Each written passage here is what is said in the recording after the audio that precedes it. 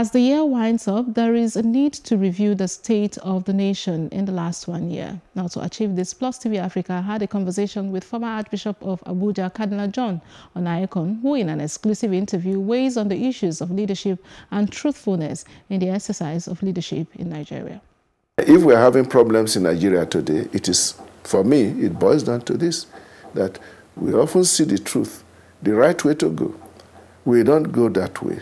We go another way. We cut corners, sharp corners, and we think we are being clever.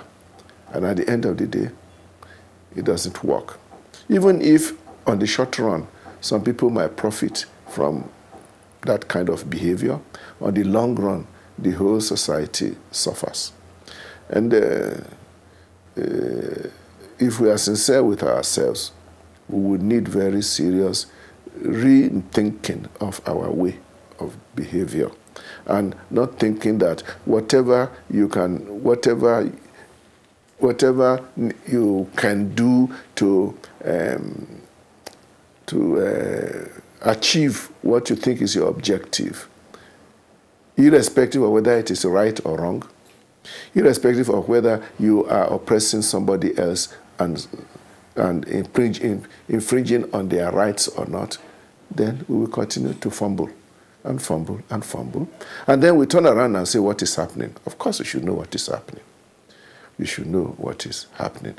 And this has nothing to do with religion.